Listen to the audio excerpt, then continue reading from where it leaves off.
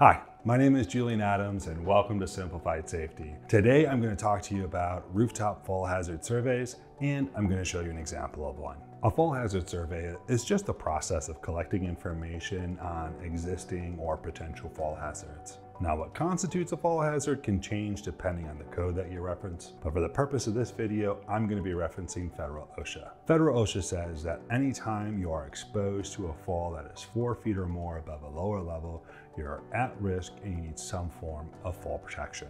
So what type of information do we need to collect about rooftop fall hazards? When I perform a rooftop fall hazard survey, I'm focusing on 3 key areas, and that's going to be your walking surfaces, your working surfaces, and how you gain access to the roof. When it comes to the actual fall hazards, we want to focus on distance to your roof edge, any level changes that you might find, any skylights that are on the roof, any roof hatches, exterior ladders, or other access points. Here are a few quick tips for performing a rooftop fall hazard survey. Make sure you stay 15 feet away from any fall hazard. I know it's not always possible, but when it is, please make sure you do that. Also, make sure you tell someone what you're doing. Make sure that they know where you're going, when you're gonna be up there, and how long it's gonna take. And wear the proper PPE, whether that's a hard hat, safety gloves, safety glasses, or steel toe boots. Okay. Before we head out to site and show you the fall hazard survey, there are a few things that I want to go over with you. First of all, the site that we're going to belongs to one of our customers, so thank you to our customer for letting us do this. Secondly, our customer's already taken the appropriate steps to address all of these concerns. And lastly, we're only going to be addressing the types of fall hazards that we'll find on this roof, not every single fall hazard that's on this roof. Okay, let's head to site and start this fall hazard survey.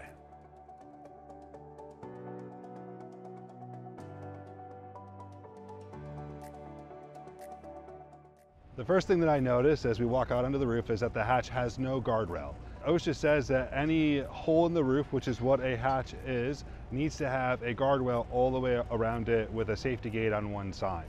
The other thing that you'll see is that it's pretty close to the roof edge itself, and we'll want to make sure that any users that step out onto the roof from the roof hatch are also protected from the hazard of falling off the roof. So some type of fall protection like a warning line or a guardrail will be needed there. So this right here is another common situation. You've got your rooftop units that are within 15 feet of the roof edge. And anytime it's temporary and infrequent, according to OSHA, which is less than 2 hours of time to do, happens less than once a month, you can use a warning line system at 6 feet from the roof edge. If it's closer than 6 feet to the roof edge, then you need to use something more like a non-penetrating guardrail or a personal fall protection system. So behind me, you have a lower roof, and typically to gain access to that, you use some form of a portable ladder, like an extension ladder. Now, that's not really a safe way to do that because you're walking up to a fall that's more than 48 inches. So the best thing to do here would be to add a guardrail to protect the user as they walk up to the edge, and then use a stair system to get that person down to the lower edge safely. Now, once they're down onto that lower roof, this one specifically has higher parapets, which are nice. So they're 39 inches in height or more for most of the roof. And so the user is going to be safe for the most part, except for one section where the parapet goes below that. We're going to just use a warning line system that's going to be 6 feet from the roof edge. That's going to get that user into the safe working zone.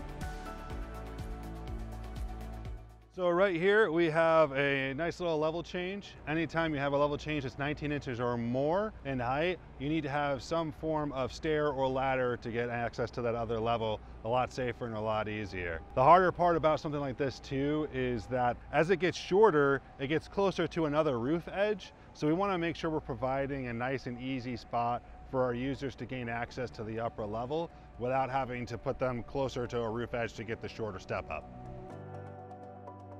All right, so this right here is an example of a great safety culture.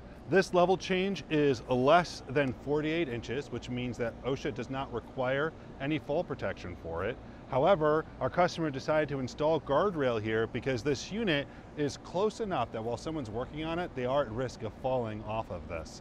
And this is how we go above and beyond regulations to make sure our people are safe. So a hazard on the roof that's typically overlooked are your rooftop drains and your exhaust fans. These aren't big and flashy like an HVAC, and because of that, they can be overlooked. But let's make sure we're installing rooftop fall protection near these units so that when our workers are performing routine maintenance, they are safe while doing so. It's important to have a proper transition from roof level to roof level. And in this case, we have this nice strong staircase, which is going to be a little bit more convenient than a fixed ladder because it's a lot easier to carry things up and just a lot easier to walk up it. Either way, you're going to want to make sure that you have guardrail on both sides of the stair or the ladder so that this way, once you step out onto the roof, you're not exposed to a fall hazard. Here we have another roof hatch that needs to have fall protection. This one was installed pretty close to a roof edge, but they do have guardrail installed on the edge, which is great. However, the hatch itself still needs guardrail according to OSHA on any exposed sides, as well as a self-closing safety gate at the opening. This specific guardrail that was installed at the edge was installed literally at the edge of the roof. If you read the instructions for systems like this, most manufacturers are going to tell you that the system is one, that it's temporary, and two, needs to be installed further back from the edge of the roof.